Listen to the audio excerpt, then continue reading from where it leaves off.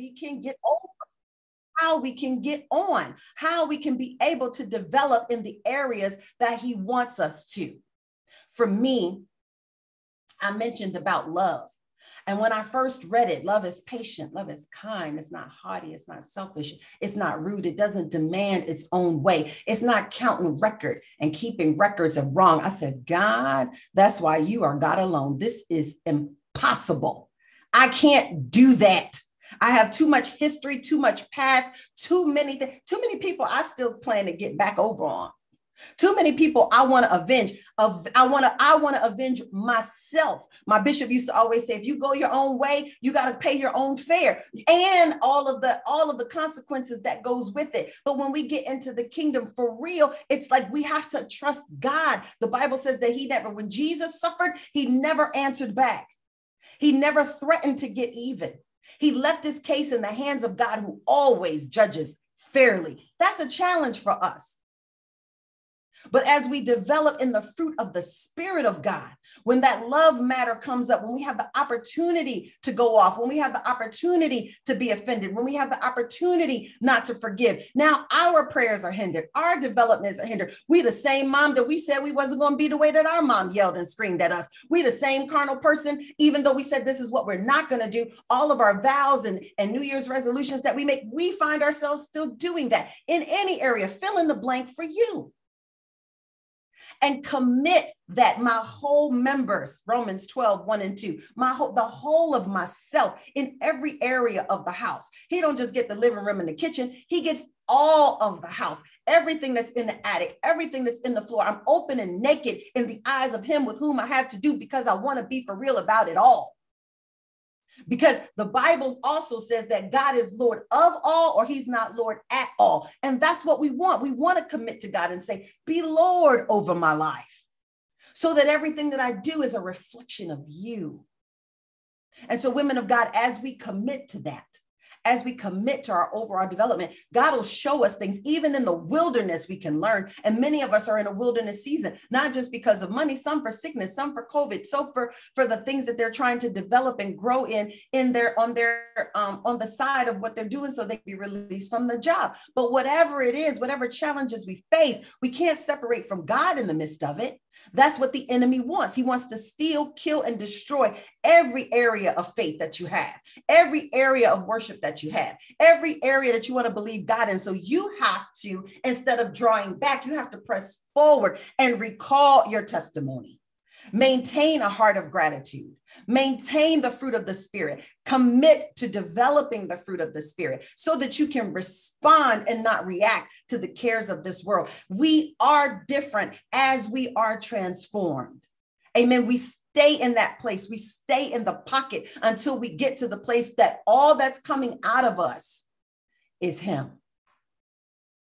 As I mentioned, for me, because of the issues in the past and the things that I had, when I read the love chapter, I was convinced I can't do that. My heart has been broken. There's too many issues in my heart. There's too many things in my heart. I can't do it. And in my quiet place with the Lord, God showed me this time. It was my heart. He said, take your heart out and give it to me. And I said, what? We can follow up in the group chat.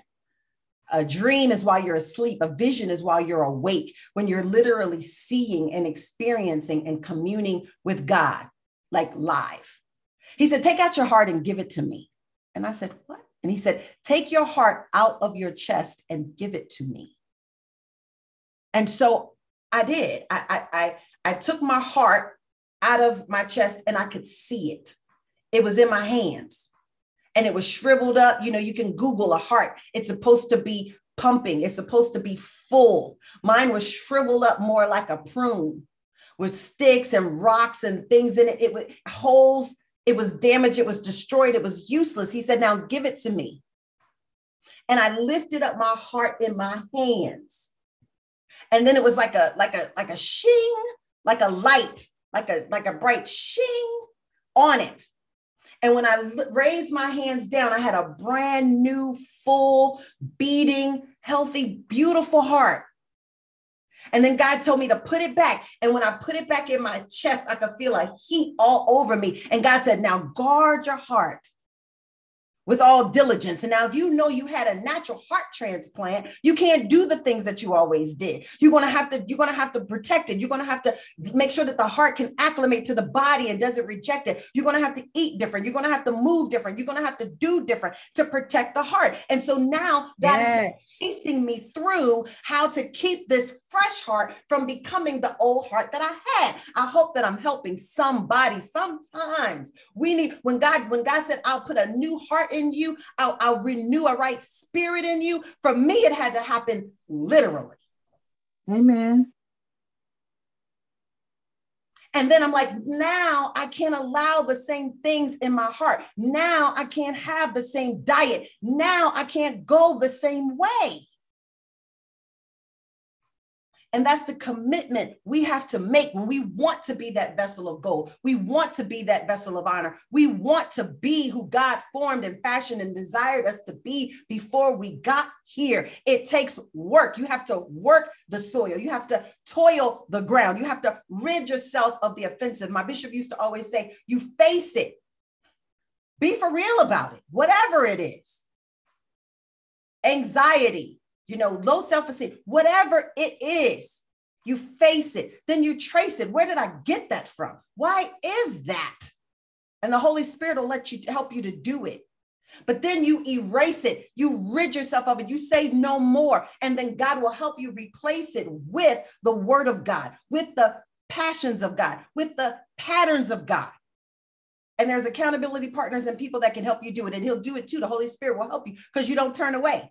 You don't move from the broccoli part of the buffet because that's like, ugh, and go back over to the chicken like you ain't hear it. You stay there and you commune with him and you feed off of him and you follow his instructions so that you can apprehend those things that God wants to manifest in your life. And it always starts with you and it stays with you. And there is no graduation. That's how everyone that's esteemed and high in ministry, how are the mighty fallen when they fail to stay with the Holy Spirit and be in a constant state of repentance, of development, of change, of processing, of humility, humbling ourselves before God, staying at that altar, gracefully broken, like Pastor Carol played before we started. I'm going to stop. I'm going to get in the group chat and pray. I shared from The Power of a Praying Woman, and still highly recommend those of you that don't have it to use it as a springboard. And so for a practical exercise, I'm going to demonstrate it for you. There's 30 different titles. There's 2 prayer points that I'm pulling from today. One is number 7. God rule every area of my life.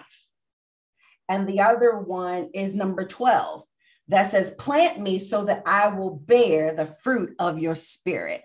So the practical exercise is, as I said, when you start with what's on the pages, and then you flow with the Holy Spirit and continue to pray as the Lord leads you, because we believe that the word says God gives voice to his word when we speak it. And then the angels of God move out on assignment to bring those words to pass, right? By the word of God, the whole earth was framed, and we are speaking spirits as well. And as we speak the word of God, things happen in the natural to manifest his word so that it doesn't return to him void. And so I'm going to get ready to pray. Use these as an example so that you guys understand what I mean by this being a tool, or remind you, if you already know, this prayer being a tool, because many times from these, I've gone off of the book and written my own prayers. I've written dozens of prayers. God has me going back now and typing them up, and maybe it'll end up being a prayer book or something for, if no one else, for me. Right? Because everything in ministry starts with it being for you. Father, we thank you now that you are the God of heaven. We thank you now for your word that says where 2 or 3 are gathered in your name, that you are in the midst of us. We thank you now that all over the world, in every time zone, we focus on you. We pay attention to what you are saying. We pay attention and we maximize every encounter with you. And so, Father, now in prayer, I ask for us to all have an encounter with you, that you would speak through me, God, that you would manifest your signs, your wonders, and your miracles by allowing me to be able to hear in the spirit realm what the petitions are of your beloved women on this day, including my sister that's trying to send a prayer request to me.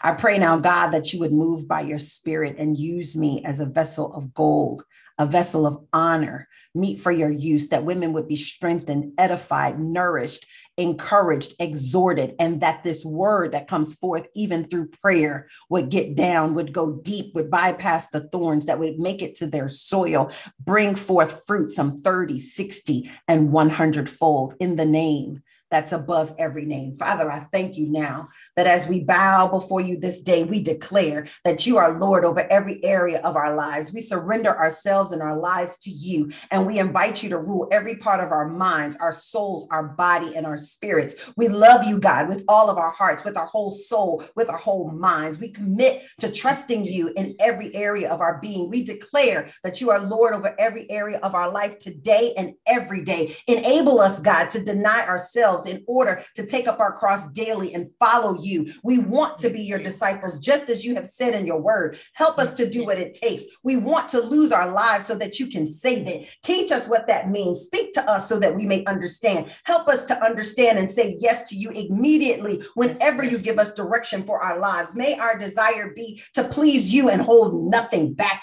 We surrender our relationships, our finances, our work, our recreation, our decisions, our time, our body, our mind, our souls, our spirits, our desires, and our dreams. We put them all in your hands now. This day, in the name of Jesus, we want to be used for your glory. We declare this day, I have been crucified with Christ. Nevertheless, I live, but it's not I that lives. It's you in me, God. Live in us, live through us, that what we do now is not be in the flesh, but it'll be by faith in the Son of God who loved us and gave himself for us. Rule every area of our lives, God, and lead us into all that you have for us, God. We pray now in the name of Jesus that you would be magnified, that you would be glorified, that you would be able to be seen. Search our hearts, oh God. Try us and see if there's any wickedness in us. Give us a heart transplant if necessary, God. Replace all that's wrong in my character with the goodness that's in yours. Plant the fruit of your spirit in me and cause me to flourish. Help me to abide in you, Lord Jesus, so that I will bear fruit in my life. I invite you, Holy Spirit, to fill me afresh and anew with your love today, so that it'll flow out of me and into the lives of others. You said in your word, let the peace of Christ rule your hearts. And so I pray now that your peace would rule my heart and my mind to such a degree that when people would sense and see around me, what it is you. Help me to be able to pursue you and pursue the things that make for peace, the things that make me to be edifying to others that come in contact with me. Give me the joy of knowing you more and what knowing you produces. Make me patient with others so that I reflect your character to them. Help me to be kind whenever there's an opportunity for it. May your goodness flow through me so that I'll do good to everyone. Make me faithful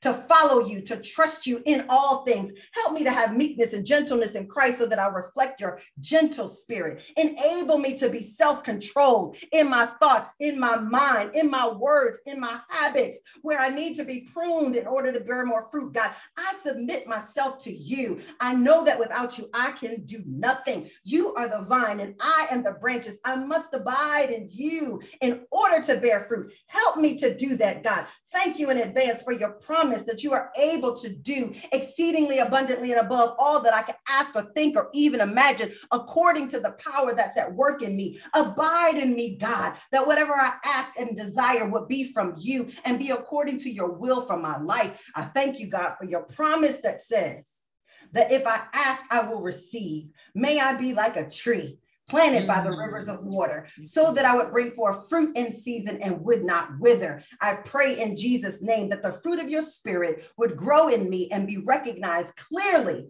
by everyone that comes in contact to me. God, we pour out our lives before you. We surrender all. We want the members of our limbs to bear fruit from you. We pray now, God, for every person under the sound of my voice and those that would listen, that you would make us to be easily entreated to your word, that we wouldn't draw back from the issues and the cares of this world, but we would draw closer to you, intimately with you. Help us to learn how to continue to commune with you and not let anything separate us from being in your presence, not let anything separate us from having time with you. Show us the pockets and the places where we can commune with you, whether it's during our lunch hour, whether it's on the drive, whether it's pulling over on the side of the road for 5 minutes, 10 minutes. God, we ask you, give us a way of escape when we want to flesh out. Help us to be able to manifest the fruit of your spirit at all times.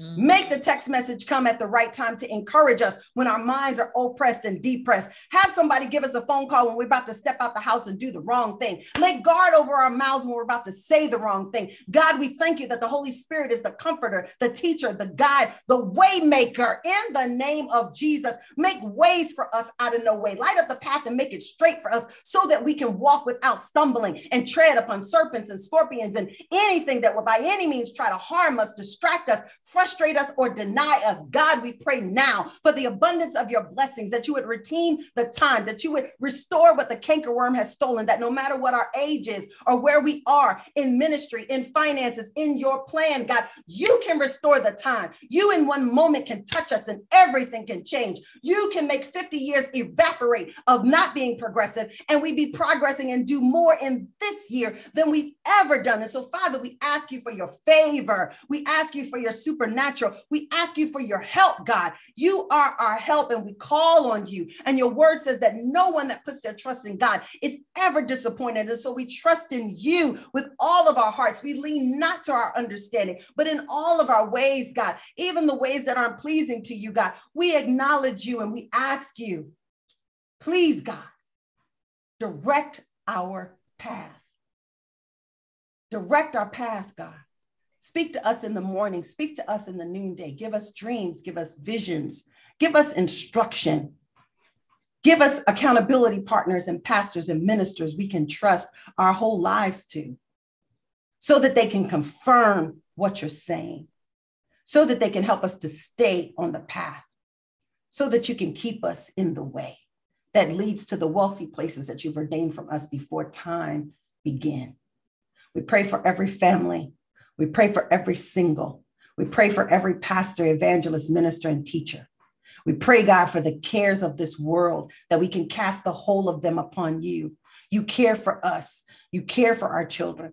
You care for the birth of babies. You care about those that are in the hospital. You care about the effects of COVID. You care about our promotions. You care about us losing our jobs. You care about the frustrations that's happening in our marriages, God. We know that you care for us. Yes, Jesus. And so, Father, as we lay every petition at your altar, even the woman that's in between decisions on giving up her job and coming home to care for her family and believing you for provision, right now in Jesus' name, God, we say, speak that confirming word to her and allow her to know that you will not fail her, that it is you, that you are leading, and that our first ministry, being our family, our spouses, and our children, is more important than anything that we can gain. The Bible says, what would it profit a woman to gain the whole world and lose your soul, to gain the whole world and your daughter commit the act that would separate her permanently from God and you? Go forward, woman of God. Go forward and go home and take care of your family, and God will provide. God, we thank you now that in every area of our lives, you are the potter and we are the clay. You are the vine and we are the branches. You are in charge. You are in control. You lead. You drive. You're the head. Help us to submit to you more and wait on you and trust you and allow you to show us your glory. Father, we recall every testimony you've always come through. In everything that even we have had taken from us, you show us the purpose in it, God, so that we can understand it and it be another building block in the testimony of what you're building in and through us. God, we thank you now that every woman is encouraged and exhorted that with you, nothing is impossible. If we can only believe and not allow our faith to fail. You said that we will reap. And so we thank you for a season of reaping. We thank you for a season of divine connections. We thank you for a season of open doors. We thank you that the value that you have in us and what we've been working on in private, that you're going to bring forth publicly. We're not going to be an overnight success. It's going to happen overnight, but it's going to be after all of the times that you've been with us in our private places. With our private places, in our private struggles, in our private tears, you're going to turn our mourning into dancing. You're going to turn our sorrow into joy. You're going to turn our frustrations into faith-filled manifestation. Yes. So, Father, we thank you that we're not disappointed, that we're not hurtful about all that we gave to, all the people that we've helped, all of the times we put everyone else first and not ourselves. We're not angry about that anymore. We're at peace with that, because our expectation is from you. And you said that you will have a great recompense of reward for us in this life and hereafter. And so, Father, we look for our reward to come from you, not the arm of flesh and not man, one more day. And as we trust in you and lean on you, we thank you for pouring out blessings for us that there's not room enough to fill. That as soon as we stop looking to man and we started looking to you, Master, you provided for us good measure, pressed down, shaken together, running over, that our barns are full, our storehouses are full. Every area of lack has been restored because our hope and our confidence and our faith returned to you. This is our prayer. And this is the confidence that we have in you, that your word says that as we know that you not only hear us, we can believe, we trust now that you will answer us according to your word. And so even for those that are in midst of fast, whether it's 21 days, 5 days, however many days, 3 days just with you, God, we know that you're going to ensure that the delivering message is going to come, that all of the frustrations, that all of the demonic in the heavenlies, that nothing will be able to stop your message from getting to us, taking root in us, coming down, going up, and bearing fruit. This is our faith, our prayer, and our confidence that our testimonies are coming. Not for us to glorify ourselves, but for us to say, our God is faithful. We thank you now, God, for being that faithful God in our lives. In every area that we need you, we trust you and know you're going to come through. And so we submit the whole of our cares upon you. And even our dreams and even our visions and even our entire destiny, that you're going to ensure that the right voices, the right places, the right connections are going to come our way. You're going to illuminate of all the books in our house, which one you want us to focus on. Of all the scripture in the word of God, which ones you need us to apply. Of all the prayers to pray, what is needful for us at this time, that this year would truly be a new year for us. This is our prayer and our confidence that we have in you, in the name that's above every name, in the matchless, powerful, awesome, magnificent name of Jesus, we pray and say, amen, amen. Amen. Amen. Amen. Hallelujah. Hallelujah. Amen. Glory to your name. Amen. Amen. Glory. Praise the Lord. I jotted down a few things that she said, and I just want to run over a few of the things that she said tonight, this morning. He wants to steal, kill, and destroy every area of our lives. In order for us to overcome and live victorious, we need to respond and not react to the cares of this world and really take on the fruit of the Spirit. You know, many times I put this in, and many times we say to people, I want to give you a piece of my mind. And that's exactly what we do. We lose parts of our mind, but we must take on the mind of Christ, which will make our minds whole. So he wants us, again, as you were saying, he wants us to take our hearts and give it to him. Amen. And he wants us to take our hearts so he can renew in us a new heart as we walk daily in the fruit of the Spirit. Nothing is impossible. Nothing. Good morning. When you shared your encounter with God, it's those encounters that really root us in our walk. It's those encounters when those things come to shake us that we're able to go back and stay rooted and grounded in him. And so that was a powerful testimony. Thank you for sharing, and it's a blessing to be here. Amen. I'm driving. It's so much that I've heard, and I want to jot down. Is there I just want to know if it's a playback or a recording where I can go back to this and re-listen to it? Yes, it will be. Okay, thank you. You're welcome. Honey, Amen. God bless you all. Love you all. Thank you. Bye-bye. God bless you.